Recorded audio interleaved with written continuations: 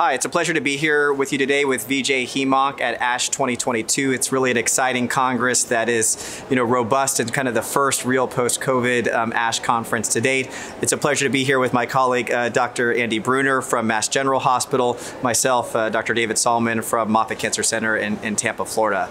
So maybe Andy, to start out, maybe we could think about lower risk MDS. So maybe if you could tell us what abstracts and presentations you're excited about, where do you think we're going in lower risk MDS? Sure. There's actually a lot of moving pieces in lower risk MDS. I think that we have growing data about how we utilize some of the therapies that have been recently improved, notably luspatercept, and what kind of effects that we can expect to see from there. I also think that we're all excited in the field to see ongoing data, for instance, about Imetelstat. I think there's some very provocative data about long-term responders on Imetelstat, and also this curious phenomenon of a drop in VAF during treatment, which I find to be increasingly something that I'm interested in as we evaluate MDS therapeutics. And so I think both of those spaces have changed quite a bit. I also think that one of the more perhaps controversial studies out there that we're all trying to wrap our heads around, I'm certainly trying to wrap my head around for clinical practice, is the SINTRA-REV trial. So administering lenalidomide for about 2 years to patients who have not yet developed transfusion dependence, who have MDS with del(5q). I think it raises a lot of questions and challenges some of our practices in typical management of lower risk MDS. Usually we would wait for the disease to present enough immediate risk to the patient before we would initiate therapy. Suddenly we have a lot of provocative data about kind of preemptive therapy almost. And so I think that that's something where each Congress seeing some updates from that, I'm still trying to figure out how that I will integrate that into practice. Yeah, I agree. I think it was one of the more controversial abstracts. I think the data today were quite impressive as far as time to transfusion dependence, although clearly no difference in overall survival, at least at the current data cutoff. To me, I thought what was kind of very fascinating is there's a growing concern that we shouldn't use lenalidomide in patients that have p53 mutation with deletion 5q. There's a nice study out of MD Anderson that clearly shows that that clone can expand under lenalidomide pressure. I think that being said, they actually did enroll patients with p53 mutation. Those patients, although a small subset, I think it was around 6, did relatively equally well. And at least one of the questions, it seemed that these patients were not acquiring, which is actually quite surprising. So could we be changing the natural history? Yeah, I think we all struggle, but it is provocative, and it's only 2 years, so kind of a quote-unquote fixed duration. But yeah, I think I will think about it. I think there are those patients that are kind of borderline requiring treatment. And to me, I think maybe more highly supports initiation of len over, let's say, ESA and those patients that do have symptomatic anemia and require therapy. I agree. I think the duration of transfusion independence on the Imetelstat data are quite interesting. I mean, some of the most durable responses we've seen. So we hope the IMerge trial may read out positive in the not distant future. I think maybe piggybacking off, can we have disease modification in lower risk myelodysplastic syndrome? I think that's one of our major goals. I think how do we define that is quite tricky. So, what level of VAF reduction? Is there some reduction, 50% reduction, clearance to less than 5%? Ideally, the deeper is better, but I think we don't really have those answers. But I do think disease modification in lower risk MDS is really a goal. There'll be an abstract presented by Dr. Garcia-Manero on canakinumab, which is an interleukin-1 beta inhibitor. We similarly have an investigator-initiated trial. It seems to be safe, although activity is low, but potentially as you're targeting this inflammasome microenvironment, you may need sort of novel combinations. So I think, could a single drug be enough, or could we think about combinations in order to change the natural history for this patient group? I think additionally, maybe lastly, hypomethylating agents, which I think we're trying to avoid for the most part. Can we use lower schedules? Can we use oral therapy? Another presentation. I think it's provocative, but again, how we move that forward, I think, is an important question. Maybe switching now to higher risk MDS. We still only have azacitidine, but is there a hope for the future? Again, maybe what data you think is most intriguing at this Congress? Yeah, I think we're all eagerly awaiting. There's now 4 large phase 3 randomized trials that we're all eagerly awaiting for a readout of. My hope is that we have a lot of new agents that we can utilize in higher risk MDS. It remains a very challenging disease group. I think also one of the bigger, maybe one of the biggest stories that came out of this ASH is just how we are redefining high-risk disease. And a number of abstracts looking at new classification systems, trying to identify patients who have the highest risk disease, who have the worst courses, either with or without treatment. And also realizing how molecular diagnostics really change our understanding of the course of patients. So interesting study that was comparing IPSS-R and IPSS-M classifications, and you can just see how we have pulled out these higher and higher risk patients by incorporating mutation from a typical NGS panel. Now, where does that lead us, and do we understand how to interpret our old trials in light of now having moving a bunch of people into higher risk disease? Should we be treating everybody still as if they have higher risk disease, or will we have another shift in our treatment where maybe MDS with excess blasts is one entity, MDS with poor risk mutations is a second entity approach, and then we have a different way of approaching lower risk disease, given that we think they're going to be stable for some time?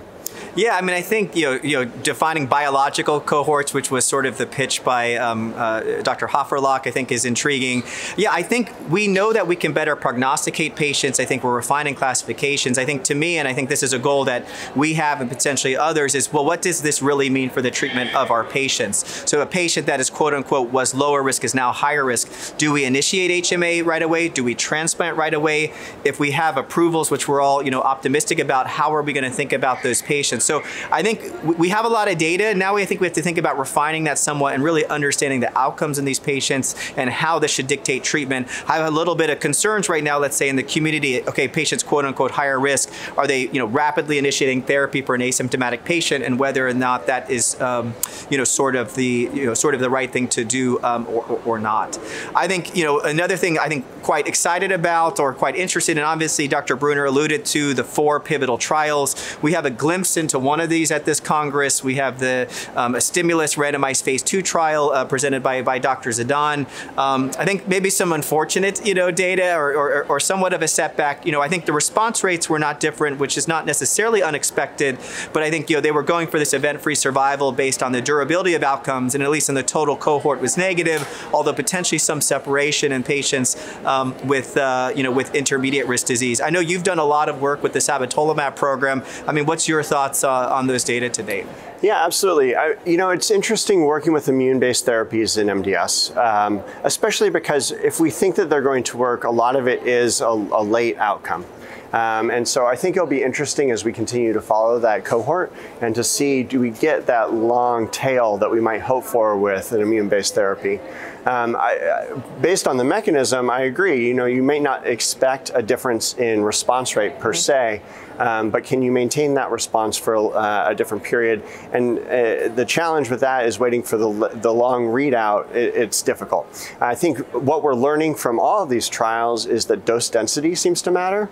And so the ability to maintain a person on treatment, even if that's just regular azacitidine, adhering to a fairly regimented treatment schedule, seems to be something that is very important that we take into consideration. And as we come up with, right now we have 4 doublets in evaluation. If we're looking at adding a triplet therapy, do we do that? How do we think about that? Do we do that for a time-limited period? Do we plan to have different phases of treatment? What is the gain that we get from a single therapeutic intervention? And how much does that impact our old standby azacitidine if we're delaying people on cycles or changing that dosing regimen? Yeah, I think at least we have 3 double-blind placebo-controlled trials that have now fully accrued, including the sabatolimab, the enhanced program with magrolimab, and the venetoclax program with VERONA.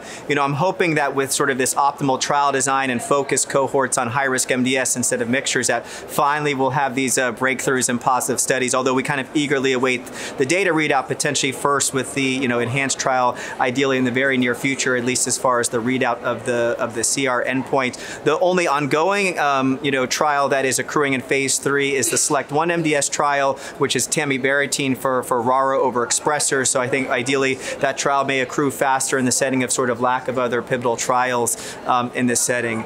I mean, maybe lastly, of course, HMA failure MDS, these patients don't have options.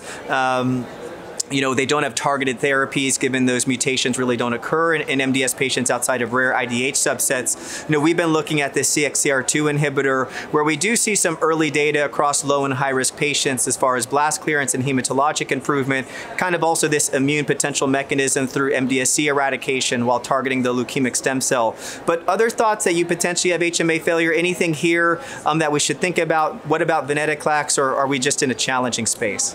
Yeah, I mean, we don't have a lot of updates on the venetoclax data, although I do think that the data presented previously looking at adding venetoclax to therapy at the time of progression does provide an option that often we will consider in practice.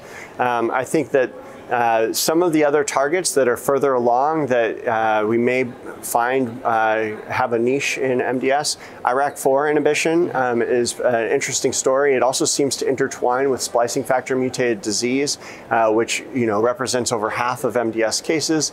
There are a number of agents trying to, and actually some basic science presented at this ASH, looking at new ways to target altered splicing and vulnerabilities that are created by altered splicing. One of those was looking at the combination of PARP inhibition and ATR inhibition, so really stressing that DNA damage response to be able to take advantage of the vulnerability that altered splicing leaves with DNA damage response. So, we are, as has been the refrain, unfortunately, still trying to find that magic bullet for progressive MDS. I mean, to that point, I think that several studies in the last couple of years have really emphasized the importance of transplant consideration and being able to think about referral of patients with MDS to transplant. Still, a number of population-based studies showing that the referral rate to transplant is still very low. Yeah. And thinking about that and integrating transplant as a therapeutic goal really in a lot of our treatment. Yeah, I agree. I'm hoping, one benefit in sort of these updated classifications is people are thinking about MDS and AML more of as an overlap. So potentially a lot of the cellular therapies that have only almost been exclusively tested in AML, now some are starting to think about or just enrolling their initial patients with myelodysplastic syndrome. So NK therapy, gamma delta T cell therapy, CAR T therapy. Would love to start to see some of these patients. Biologically, they're non-proliferative. You may have more time to get these patients on study. Granted, it's somewhat of a frail population. At the same time, but hopefully we can really further push these clinical trials and really give options for these patients to potentially get them to transplant or have outcomes optimal to transplant. So I think, thank you for, listening to us today. I think it's an exciting time in patients for myelodysplastic syndrome. Highly, important to try to get these patients on study because that's really going to be our only path forward. Any closing remarks, Dr. Brunner? I'm leaving ASH with a lot of optimism. I'm excited for seeing some readouts of some big studies. I hope we have a lot of new agents in our space, and that will give us the next project to complete. Thank you. Thanks for having me.